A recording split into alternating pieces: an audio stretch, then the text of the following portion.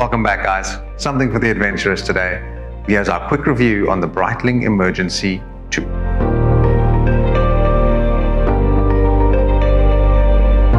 It's no secret that Breitling is an aviator's first choice when it comes to a wristwatch. But with the release of the Breitling Emergency in 1995, this reputation was set in stone for any adventurer.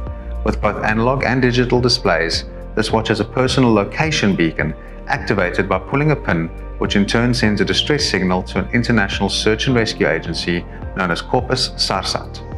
Housing a massive battery, it can transmit this distress signal for 24 hours and comes with a lithium-ion battery system, functioning independently from the watch movement, with the charger also doubling as a tester unit.